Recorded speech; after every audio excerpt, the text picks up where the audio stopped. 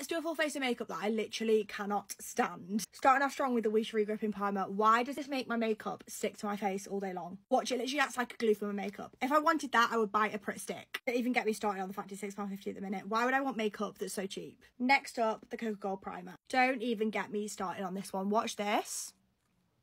It literally blurs my skin. Why would I want my skin to be blurred in real life when I can literally just use Facetune? The way that it literally blurs your pores without peeling underneath makeup, not today, thank you. And again, it's just so cheap. Who wants cheap makeup?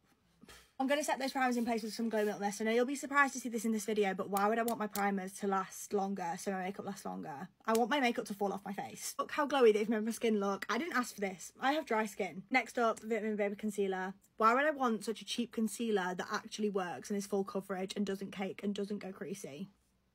I don't want that. In fact, you don't even have to wait for this concealer to dry down to build up the optimum coverage. What are you playing at the Beauty Crop? I want to be waiting for my concealer for at least 5 hours to dry down to build up the most coverage. Maybe that's why I'm always late. I actually hate that concealer that much that I'm going to use the darker shade as a bronzer as well. Coverage at the same time as bronzing up my face.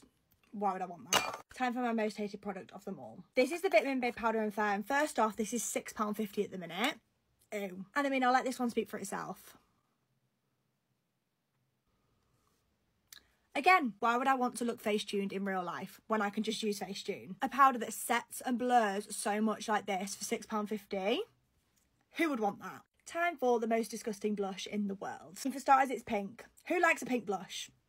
And why would I want a blush that literally makes me look like I have life brought back to my cheeks? Why would I want that? She's just so pink, so healthily glowy. I would rather be completely matte. I mean, come on, out of the two, I definitely know which side I prefer. Oh, side note, I also always get complimented when I wear this blush when I go out, and who wants compliments? Lastly, lip liner. This is a new product from the Beauty Crop, so a new product that I recently hate. I mean, firstly, watch this.